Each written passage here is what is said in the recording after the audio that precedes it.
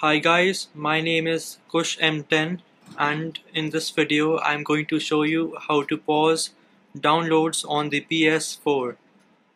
Now the only way to do this is to turn off your Wi-Fi, and after a minute or so your download will stop and it will show cannot download. Then you need to switch on your Wi-Fi, and then when you turn on your Wi-Fi your download will have been paused, and then you can continue playing or doing whatsoever you want to do.